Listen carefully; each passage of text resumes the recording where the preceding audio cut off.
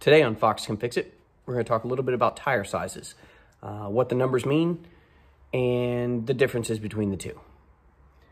So what we have here is a light truck tire. It is an older style numbering system where they use inches instead of metric. This is your tire size here, load and speed rating here. There's also a load range written on it. But this is a non-metric style sizing. Most of your passenger car tires, SUV, truck tires, most of them are going to be in metric, and we'll get to that here in a minute. This is older style that you'll most likely see for MT, which is max traction or mud terrain tires that you'll get on off-road trucks. Most of them are going to be 15, 16, 17-inch rims. You get above that, then you start getting back into metric sizing.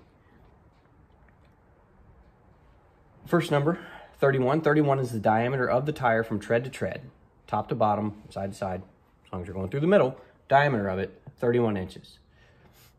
10.5 refers to the width of it, not necessarily the width of the tread, the width of the entire tire. The tread might only be 9.5, but the actual width of the tire inflated, 10.5. R means radial, so it's a radial tire. If you see a D here, D is what bias ply tires say right here. Good way to remember that is D is directional, and bias plies run in one direction. Radial means that your ply is going directly across this way.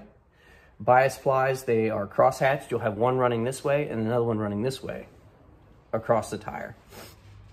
LT, light truck. You could also see P here for passenger. If you see ST, that is service trailer. That is not a car or truck tire. That is specific for industrial, agricultural, or trailer use only. So watch out for ST. A lot of times shopping online, you'll see cheap deals on tires, and look out for the ST. Usually it's going to be there. 109 is your load rating on the tire. There's charts online. There's plenty of them that will show you what it is. Basically, the higher the number, the higher the load. Q is the speed rating. Speed rating, same thing. The farther down the alphabet you go towards Z, the higher the speed rating, Z being a high speed, A being a very low speed. Load range C refers to the load rating of the tire, sort of like this number does. It's almost doubled up here. So 109 or C. C would be an old bias ply tire, would have multiple layers for the sidewall to increase the load capability of it. And C would be a 6-ply. This means that the radial tire is as strong as the bias ply 6-ply tire. Mostly it's referring to sidewall strength. Load rating is the overall strength of the tire, how much weight the individual tire can hold at its normal inflation pressure. So the higher that number, the higher the load rating. Usually you're going to see those between 1,000 and 2,500 pounds. So the numbers are going to be, 109 is probably somewhere around 2,000, 1,800 to 2,000 pounds. But there's many charts online, you can look it up. So again, this is in inches. 31 is diameter of the tire. 10 is the width of the tire. 15 is the rim. LT is light truck. Speed and load ratings here. And that takes care of the non-metric size radial tires.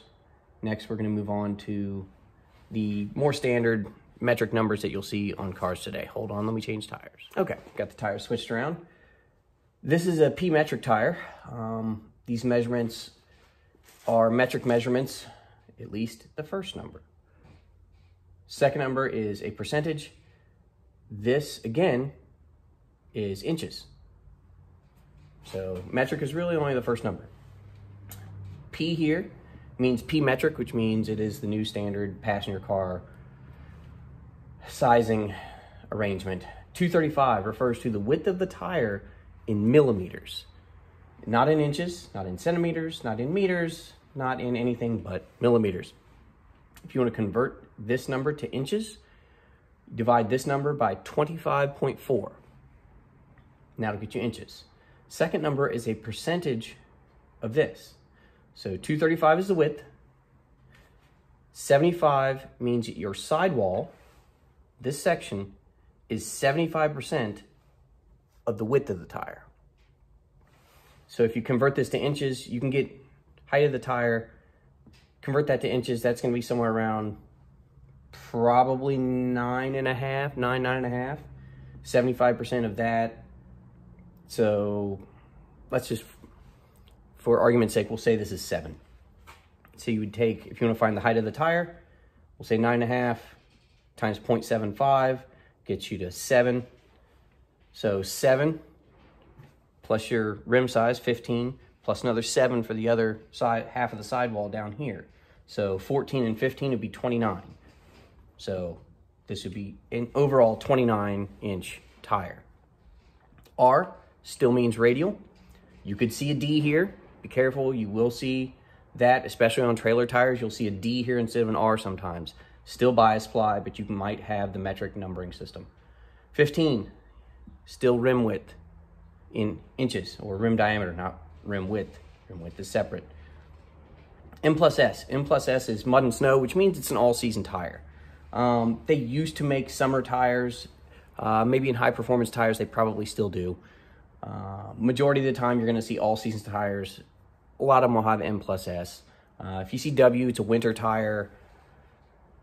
AT, all-terrain, MT, mud terrain, or max traction, whichever you want to call that one.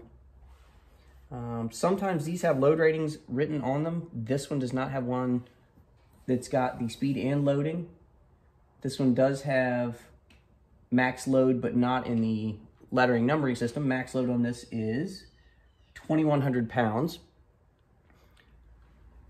at max inflation pressure of 41 pounds. So this would probably be almost a C load range tire, probably right around the same as the last one we did.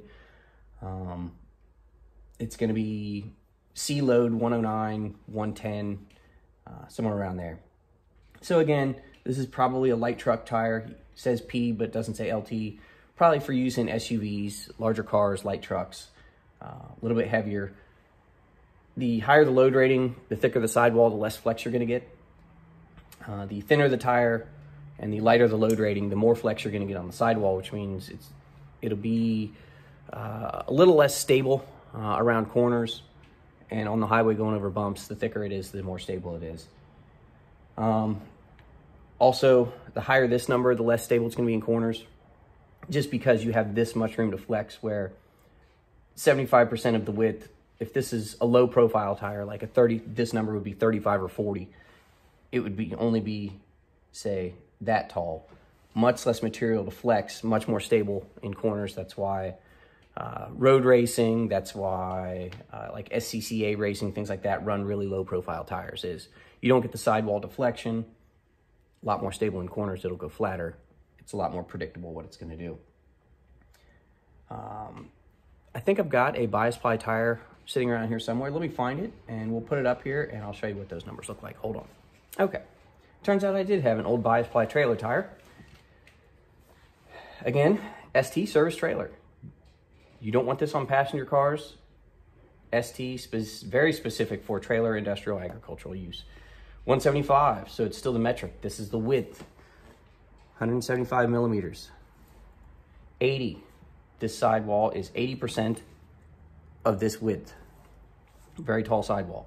D directional bias ply, whichever you can remember it.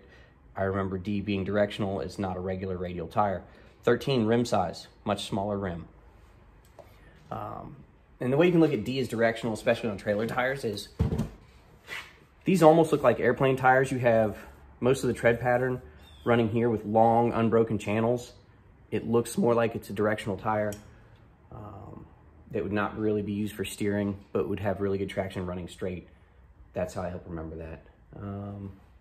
Okay, I was gonna ramble on for a couple more minutes and repeat myself, but I thought what people would probably like to know is how to change rim sizes without changing diameter of your tire. When you change the diameter of your tire, especially on newer cars, you change the speedometer. The speedometer is reading a wheel speed sensor, so as you get larger in diameter, your wheel speed sensor actually reads slower because your tire is larger in circumference, so it has less revolutions per mile. So larger diameter tire, if your speedometer says 45, you're probably doing closer to 40. Smaller tire, if your speedometer says 45, maybe you're doing 50. So what you want to do is you want to be able to change your rim size and keep the diameter as close as possible to the same. So we'll go back to our 235/75/15 tire, which I have and I know the calculations for. So we'll look at that. So 235 is, again, the width of the tire in millimeters. Divide that by 25.4, which is how many millimeters there are in an inch. So we're converting this over to inches from millimeters. You can come up with 9.25. So the width of the tire, 9.25 inches. You take our second number, which is the sidewall percentage aspect ratio. So 9.25 times 0.75. This is 75% of this. And you get 6.93. So that means your sidewall from where it mounts to the rim to the tread is 6.93 inches. So you take 6.93 plus 6.93 because you have sidewall on either side of the tread. If you're looking at the tire, the rim is in the middle. You have tread on either side of it. So you have to account for both. 6.93 plus 6.93 plus your rim, and you get an overall diameter of 28.86 inches. So that's 15-inch rim. Say you want to go to a 17-inch rim. Probably pretty common. 18 would be common. Maybe even up to 20, but we're going to deal with 17 today. These calculations will work. For any of these, the main number you're going to change is this middle one, trying to keep the diameter the same. You want your width staying the same. You only want to change the rim size. This is the number that you have to change. So again, 235 millimeters divided by 25.4, which converts it to inches, 9.25. That did not change. Those are the same. So you have a larger rim size, so you have to go with a smaller percentage to keep the height the same. So we're going to 65. So 9.25 times 0.65, 6.01 or 6 even. We'll go with 6.01, it's fine. So 6.01, which is sidewall from, again, from rim to tread, times 2. So 6 plus 17 is 29.02. Less than a quarter of an inch, your speedometer is not going to care, your ABS is not going to care. That'll totally work, you'll be fine. So that is simply changing this. The width of your tire remained the same, your rim got bigger, your sidewall got less. That's how you keep it so your ABS light does not come on, which means your ABS will work. When your ABS light's on, your ABS is not working. Your speedometer will read accurately, so you can roll down the road, and if you're doing 65, you're really doing 65. And you get nice bigger rims with probably a better tire size today. 15's a little bit old. Most stuff today is 16, 17, 18, maybe up to 20 from the factory.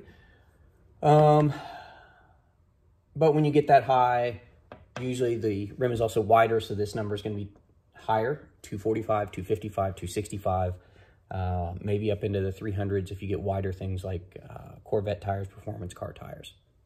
But basic formula remains the same. First number you convert to inches, you multiply it by 0.75, which is the percentage number on the second, this number times 2 or plus, and then your rim, and you'll get the overall diameter. Once you know your original diameter, you can monkey with your rim size and your sidewall diameter and make sure you come out as close as possible to your original size. Very important, especially in the aftermarket when you're wanting to change your car's look. Rims and tires are one of the biggest things that people change. And you want your car to still perform the same. So this is how you can do that. Get some nice looking rims and keep everything working correctly. That's all I have for today. Any questions, let me know. If I think of anything else with tires, I'll let you know. See you next time.